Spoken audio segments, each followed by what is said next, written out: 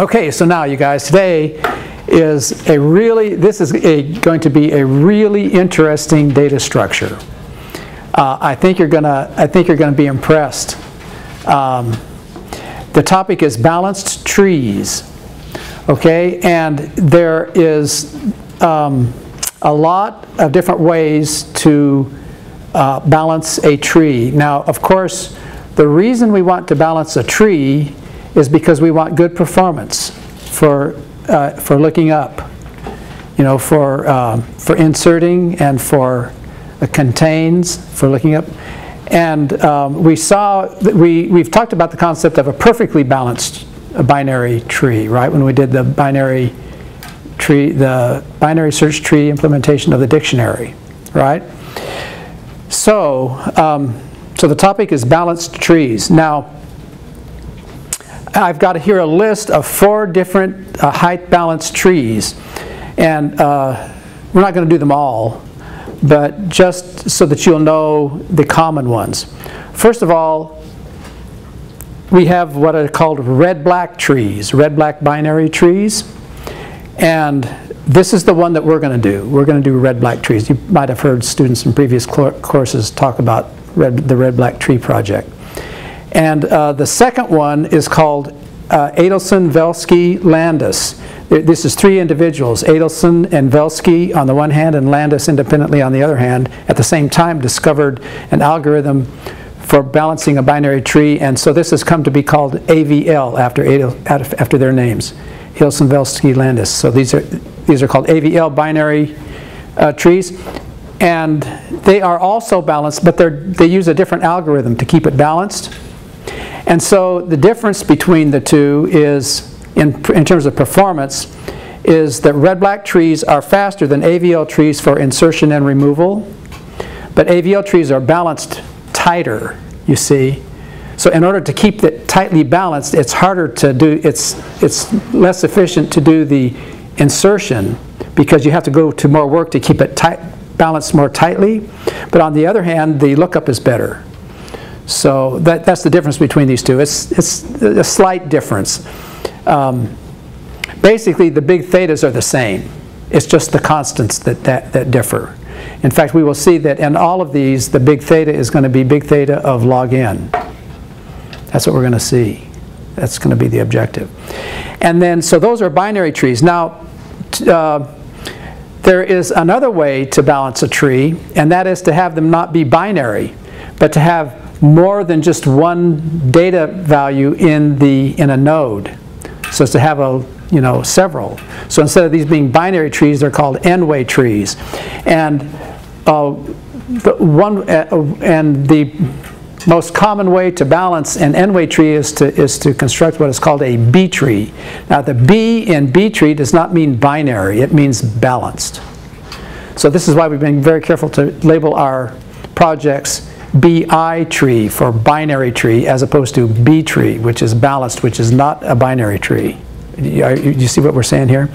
Okay, so there is, in general, there is the B tree is an n-way balanced tree, but what we're going to learn in here is a special kind of B tree, which is called the Gwyn-Wang B tree.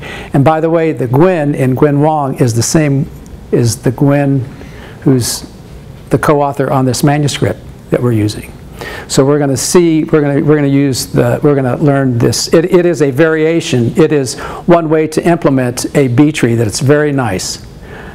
So anyway, these are previews of coming attractions. Now, what we're going to do now is we're going to start right off with the demo, and we're going to grow a tree. We're going to grow a LLRB tree. So this is your next project that you need to install. LLRB tree. It's the LLRB tree stands for left leaning red black tree. So here again, there are many different ways to do red-black trees, and we are just going to look at one particular way to do it. that is called the left-leaning red-black tree. Okay, so that's the meaning of the letters in the project name. LLRB tree is left-leaning red-black tree. Now, and what we're going to do, we're going to grow a tree now. We'll do the demo. We'll do a demo right here. Now look, if this tree were not balanced and it was just a binary tree, what would the tree look like if we inserted 10 and then 20 and then 30 and then 40 and then 50 and then 60 and then 70? How would the tree grow? Well, 10 would go here, right?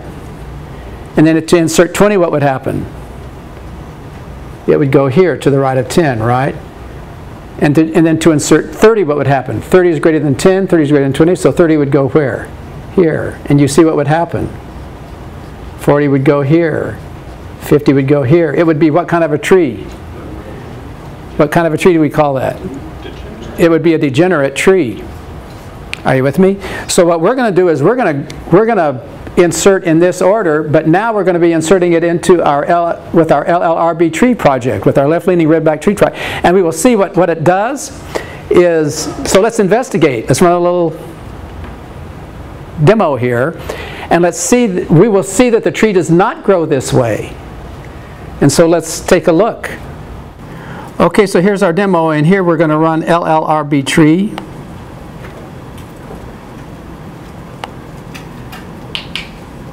So here, now there's only one tree, you know, we're not going to combine trees or see if trees are equal or anything like that. Okay, now the first thing we're going to do is we're going to write the empty tree. So W for write. Now watch what happens here. So here's, how did the empty tree get written out here? It's like parentheses B. Now what kind of trees are these? Red-black trees. So what do you suppose that B stands for? Black. Okay, so there we have right off the bat. Now, and let's insert. Value to insert, let's make it 10. And now let's write and see what the way it displays here. So now look what we have here. We have black 10 at the root, and then we have a empty tree as the left child and an empty tree as the right child. Now does everybody see how that's how that is notated? Okay, so now let's insert, value to insert, let's insert 20. Because we're going to go 10, 20, 30, 40. And we're going to write this. And now look what it did. It put 20 at the root. And it's black. And R10 is to the left. Now, here's how you should visualize this. So the way this looks, you should visualize this is 20 is at the root. And you see it says R10 is to the left, is the left child of 20. Well, that R means that the link from the 20 to the 10 is red. So this is 10. Now, is everybody with me on that? This is the way to visualize it. The links are colored. And what happens is that letter, the R, means that's the parent link. Do you see what I'm saying? The 10 here that's labeled as R, that means this, the parent link is red. Are you with me on this? Now let's insert 30. Now where do you suppose the 30 is going to go? Yeah, other side probably. That's right. And it did go to the other side, but now what happened? They're all black. Yeah. So here, let's look at this. So what it did is it put the 30. It put the 30 here as we would expect, but this one turned black.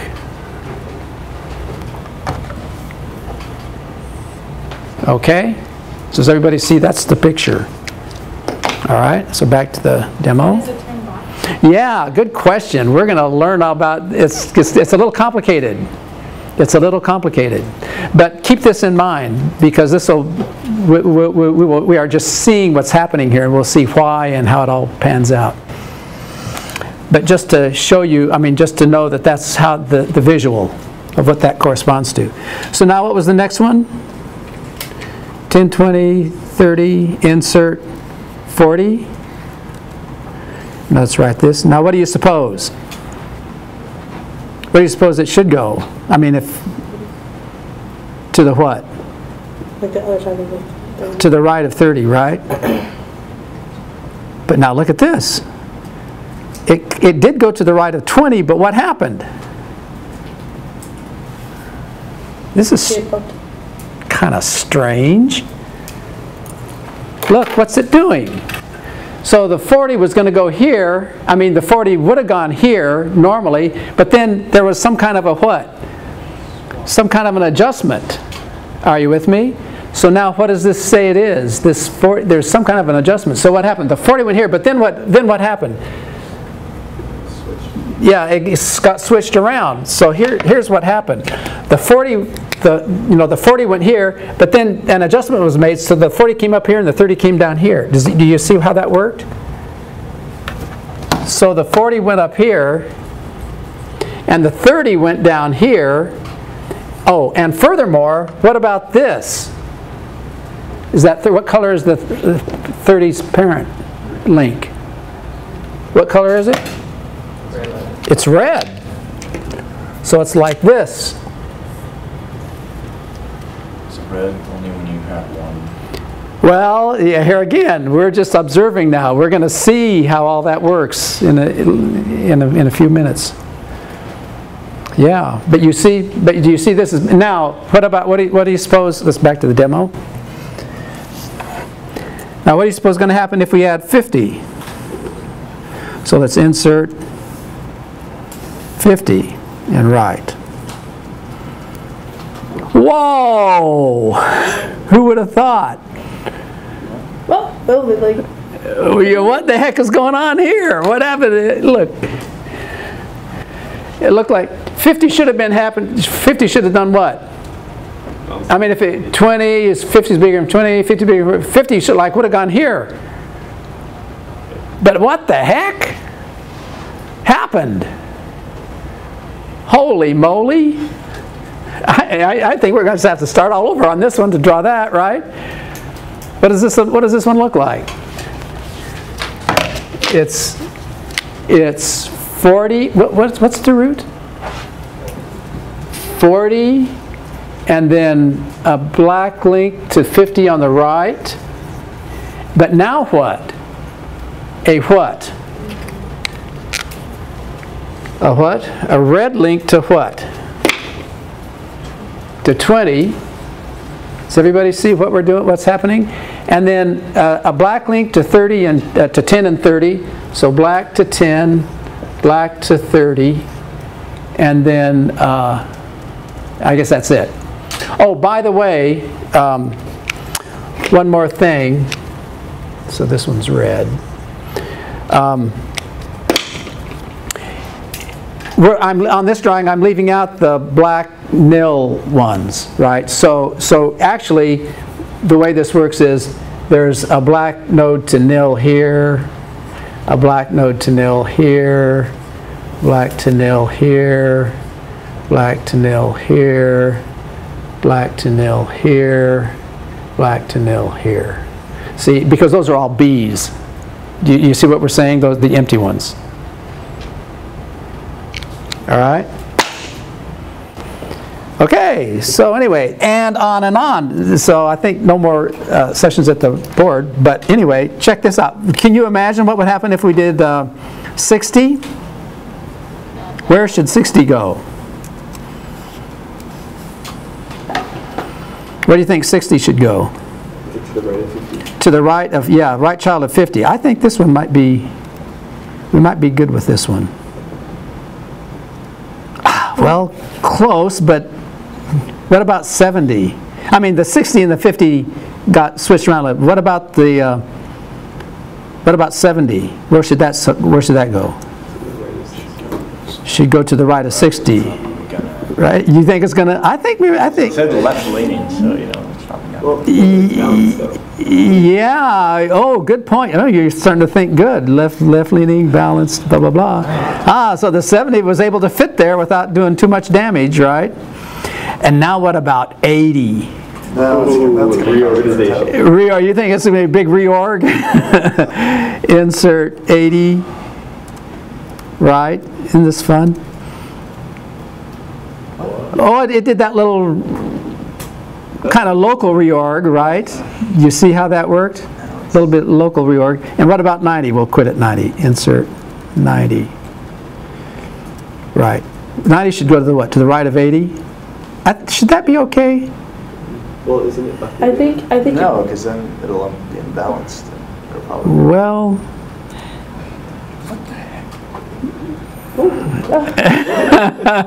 it did some kind of a little adjustment there, you know. Anyway, but you understand, here's our final tree. If we had just done 10, 20, 30, 40, 50, 60, 70, 80, 90 in an ordinary binary search tree, it would have been degenerate. And you see that putting them in that order, it's doing this adjustment to keep it balanced. That's the whole demo. That's the point of the whole demo. All right, so that's the end of our demo. Now let's go figure out what this stuff is all about. Okay, so now let's clear up this mystery. What we're going to do now is we're going to define what a red-black tree is. So these are the properties of a red-black tree. So now that we've seen it and we've seen these examples, check this out. First of all, a red-black tree is a binary search tree. So right off the bat, binary, we know what that is. We know what binary search tree is, so that's the first part of the definition, right? And furthermore, every link is either red or black. And so we saw in the demo how we notate that on the printout, and every link is has a color, either red or black. And furthermore, every child that is an empty tree is a leaf with a black link to its parent. So that's what I was drawing here, and you noticed on that demo that that was the leaves, the empty trees, the leaves were labeled black. So everybody, okay, so far so good? But now, you guys, here is what makes it balanced. The last two properties. First of all, no path from the root to any leaf has two red links in a row. Do you see what I'm saying? This, you see, you can't have, if you have a red link here, you can't have a red link here. If you have a red link here, you can't have a red link here. That's what we mean by in a row. We mean in a row on the way down. So Question? you could have on the other side? Yes. Yes. And this last one the last one in combination with the penultimate one is the one that makes it balanced. All paths from each node to all of its leaves have the same number of black links. Have the same number of black links. Now watch this. Let's start here at 40. This was an example that we did before, right? Let's start here at 40. And let's count how many black links there are from 40 to this nil. How many black links? 1, 2. Okay, so did you see that? Mm-hmm. Now, how many black links to this nil? 1, 2. How many black links to this nil? 1, 2. Did you see that? I'll see it again. 1, 2. So you see counting the number of black links, and how many black links to this one? 1, 2. So that's the property. That's what a red-black tree is. Those are the properties of a red-black tree. Now, what's interesting about this is that there's more than one way to do a red-black tree, and up until just a couple years ago, actually last year I think even, this definition is how we define a red-black tree, and we did and students who did the red-black tree project, they did it this way. And I mean to tell you, it is complicated. It was complicated. But there is, what we're going to do is we are going to put an additional restriction on our red-black tree. And this restriction is going to make it a left-leaning red-black tree. And this, by the way, this is recent. It's kind of amazing that even at this late, computer data structures have been around for decades. And still, this is a great advance by Sedgwick. He's at Princeton. And he has shown that if you put an additional restriction on red-black trees to make them left-leaning, the code is simplified way much, and the performance is not hurt. And so this is a relatively new, this is in the last few years, 5, 6, 7 years, he has come up with this. All right? And when I first saw this, I thought, whoa, we won't have to be so you might think this is complicated, but this is not as complicated as it used to be. So just keep that in mind. Okay, so properties of a left-leaning red-black tree. So it's additional left-leaning, LL. A left-leaning, first of all, a left-leaning red-black tree is a red-black tree. Okay, so all those previous definitions apply. But every red link is to a left child. Now see, if you don't have that restriction of every left link is to a left child, that means you have more possibilities that you have to take account of in your code. Do you see? So all the cases get trimmed down tremendously. So the code is much simpler. You might think this code is a little complex, but man, it's a lot simpler with this restriction, and it doesn't hurt the performance. It's really cool. It's really nice. And like I say, this is due to Sedgwick at Princeton. He has shown that this restriction greatly simplifies the code for both insertion and deletion. So I'm taking this is his algorithms. All right, so now here in this figure is an example of a left-leaning red-black tree. Now we have to check to make sure this satisfies all the criteria. First of all, can you tell just visually that it is, well, it's obviously binary. Is it a search tree? 60, 70, 65, 80, 75 is greater than 60, 40, 20. Can you scan that real quick and verify that it's a search tree? The numbers are all in order, in the search tree order. And is it, let me see, what else do we have to do? Every link is either red or black, that by those colors. Every child that is an empty tree is a leaf with a black link to its parent. So you see we put those nils, nils, nils, and those are black links to their parent. Are you with me on that? Okay. No path from the root to any leaf has 2 red links in a row. So let's take a look. Red link, black, red link, black, red link, black, black. No, are you with me on this? And then the thing that makes it left-leaning is what? All the red Links are going to left. to left child.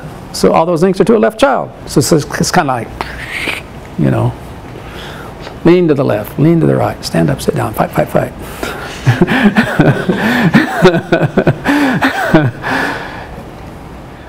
Okay, anyway. So does everybody agree that this satisfies the criterion for a left-leaning red-black tree? Now, the height, and here's what we're going to do. We're going to define the height of a red-black tree just the same way that we denote our height of any tree, except you notice that we are not including the bottommost row of nils. Are you with me on that? So this is going to be our definition of the height of a red-black tree. Is everybody with me on this? So the height of this one is 6. Are we good? Now, there is a property that comes about straight from one of these criterion. Let's go back and look at this. It says, the last one, it says what? All paths from each node to all its leaves have the same number of black links. We should check that real quick. So how many black links are there between the 60 and the left child of 55? 3. Are you with me? Did everybody see that? How many black links are there from 60 to the left child of 12? How many black links are there from 60 to the left child of 12? 3. Also 3. Did everybody follow that? How many links are there from 60 to the right child of 5? 3. So do you see that the number of black links from 60 to every single one of those leaves is 3? Yeah, question? So the leaves in a red-black tree are the nils, not the last value. Correct. Correct. And this is like composite. No, this is going to be more like by tree L. This is going to be linked. This is going to be an L. Your pointers. An empty tree that's linked to. Well, what's going to happen is those nils are actually going to be, the left child will be the null pointer. So they won't physically exist. Okay, they will just be the null pointer. That's how the implementation is going to work. So technically, you could say, like, if you weren't looking at nils, like, Yeah. the every point, there's 2 black links to any. Yeah. It's a conceptual thing. You're right. But it is a those are going to be null pointers. But it's going to conceptually, it's better to think of them this way. This makes the analysis. This is for purposes of analysis and conceptual. All right. Now, does everybody see? Because that number is unique, that value is called the black height, BH. So what we're saying here then is that the black height of 60 equals 3. Now, is everybody clear on that? All right, so now you tell me, what is the black height of 50? Just 1. No. 2. Are you with me? What's the black height of 20?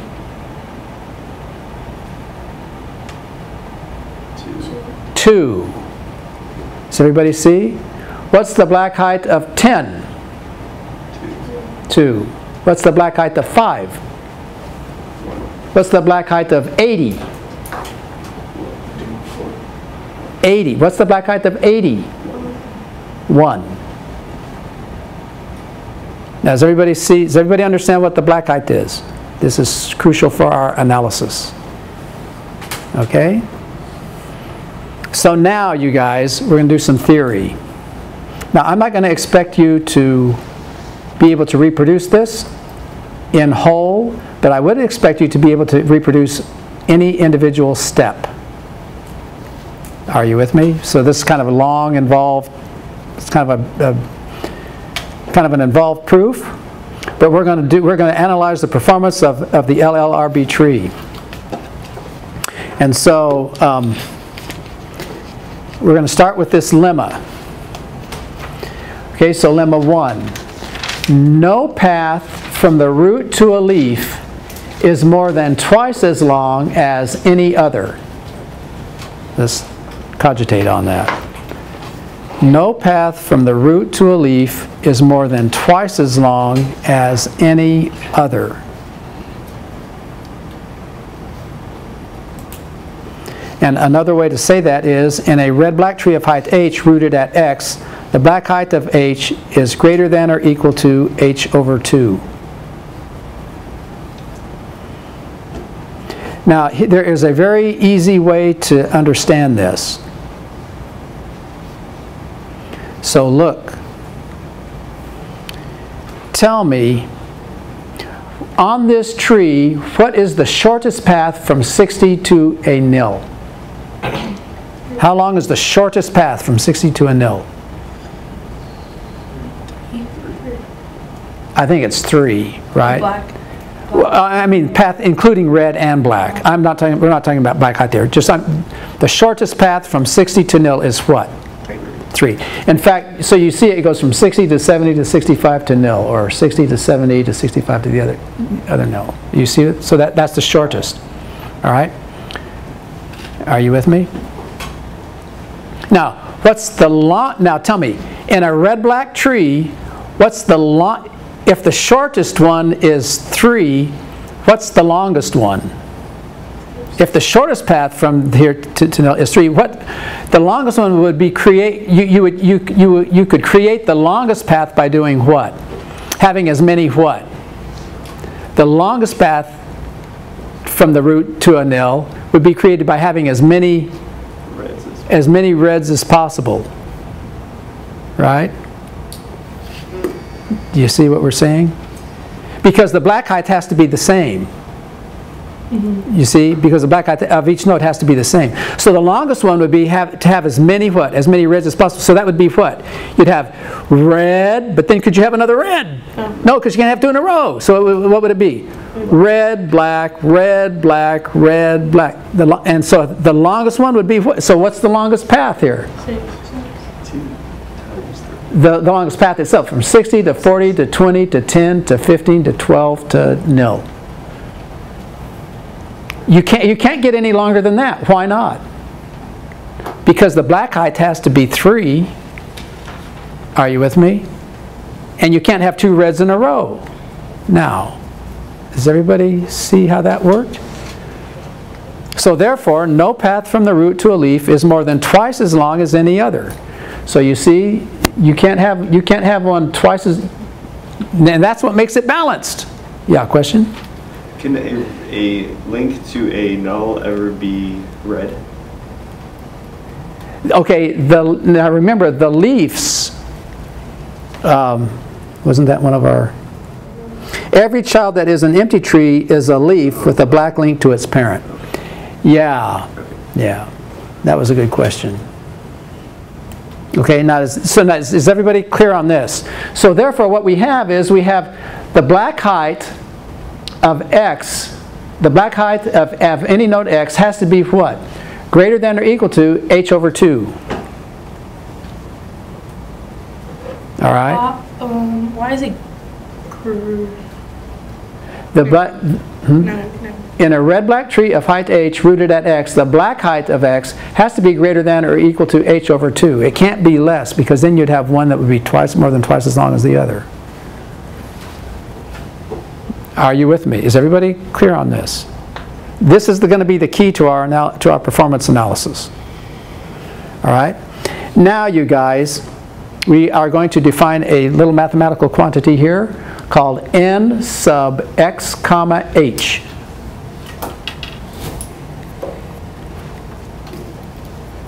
Okay? And n sub x comma h is going to be the number of internal nodes in a red-black tree of height h rooted at node x. So this x is going to be the data value. We're going to indicate that to be the data value. So we're going to define as n sub x comma h as the number of internal nodes in a red-black tree of height h rooted at node x. So let's do a couple of examples.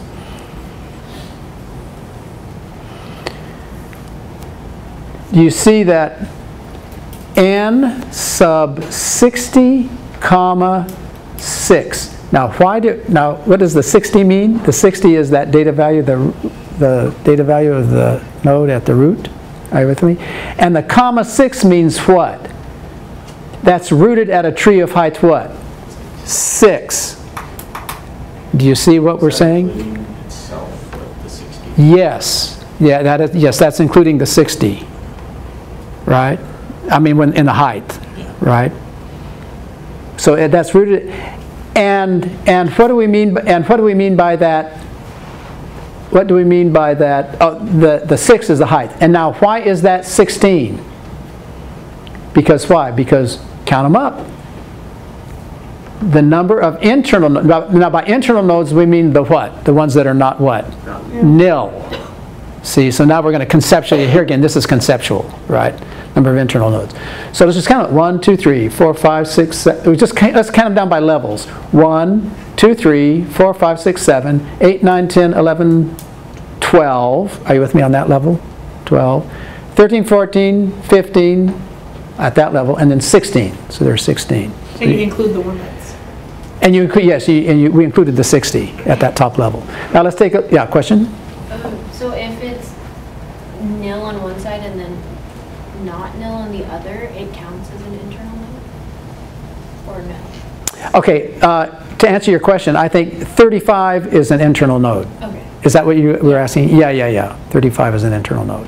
It's only the ones that are literally nil are the ones that are the leaves that are not internal nodes. Yeah, good question. Is everybody clear on this?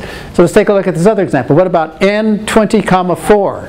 So the 20 means we look at node 20, right? And the 4, now why is that 4? Do you see that the height of the tree rooted at 20 has a height of 4? What? 1, 2, 3, 4. Are you with me?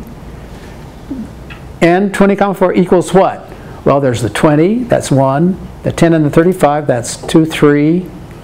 And then 4, 5, 6 at the next level, and then 12 at the next level, so that's 7. Now, does everybody understand what the definition is? Yeah. I feel like in our previous discussions of trees and stuff, if something Were leaves always just the No, yeah, no, you are, okay, that is, actually that's a good, I'm glad you asked that question. That's a good question. So here's the thing, you guys.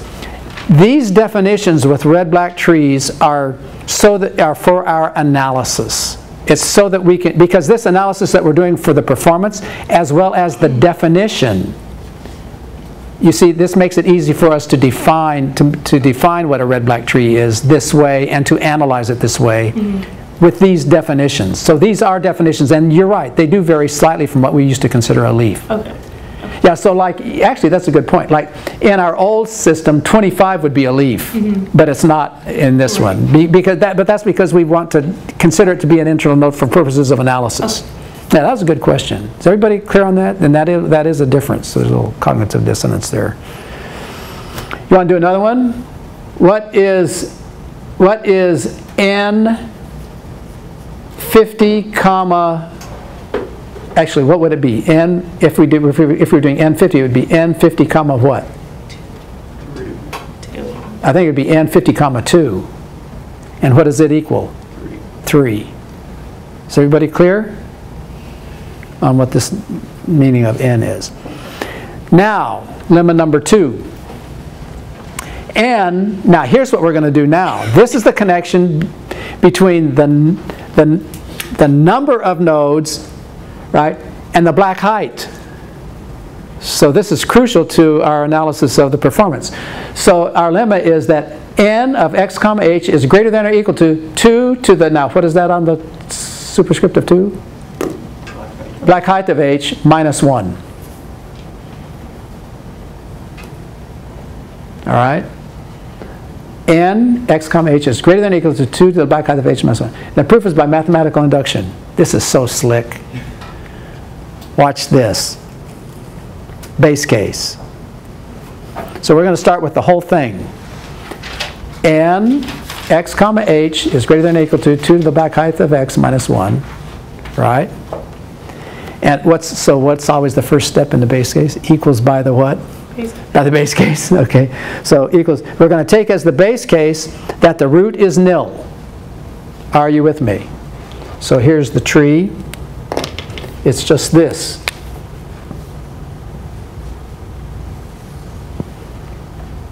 Yeah? All right, so if the tree, if it's nil, then what do we have for, I forget which is coming up next, the left or hand side or the right hand side? Take as the base case that the root is nil. Oh, so our x then is nil and the, yeah, okay, so x is nil. That's just, we're naming the one. Now I forget which one's coming up next. With a root of nil, how many internal nodes does this one have? None. None, right? So that means that what? Which one of these terms is 0? Is it the left-hand side or the? Left-hand side. It's the left-hand side. Are you with me? And what's the black height of this? How many links to a nil? What's the black height? Yeah. With the root of nil, the black height is 0. So 0 is greater than or equal to 2 to the 0 minus 1. And is that true? Equals by math what? Is that true? Yep. Yep. It's true.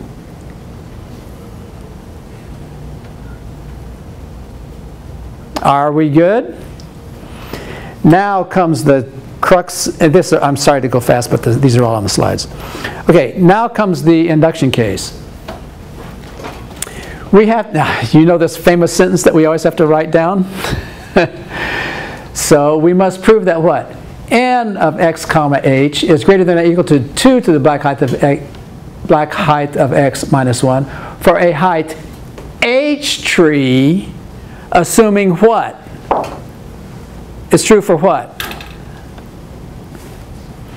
We prove that it's true for a height h tree, assuming what? As the inductive hypothesis. It's true for what? H minus 1 tree. Height minus 1. Are you with me? Okay. So must prove that h is blah blah blah for a height h tree using n sub w comma h minus 1 is greater than or equal to 2 to the black height of w minus 1 for a height h minus 1 tree as the inductive hypothesis. Now, here comes some reasoning. Here comes some reasoning that we're going to use in one of the steps of our proof for the induction part. Do you agree that if the link from X to child C is red, that the black height at C is equal to the black height of X? Do you see what we're saying? Here, if this is, look.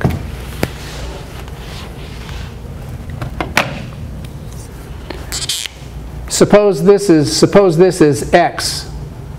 And do you agree that if there is if this is red, do you agree that and this is child C? Do you agree that the black height of this is equal to the black height of this? Yeah, because you don't count the red links. Is everybody clear? Okay. Do you agree that if the link from X to child C is black, so if this is X and this is C and this is black, now what's the relationship between the black heights? The black height of this is what? 1 less than the black height of this because of that link. Now, is that clear? You with me? So the minimum number of nodes in a tree rooted at X, if you have to have the minimum number of nodes of a tree rooted at X, what has to happen? Both children have to have what? The minimum number of nodes of a tree rooted at X. So now if this is X here, if this is X, and here this is the left, and this is the right, in order for X to have the minimum number of nodes, what must be true?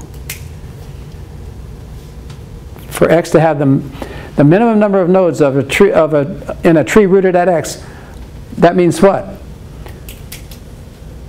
Both children would have to have what? The minimum, which means that the links from X to here have to be what? Black.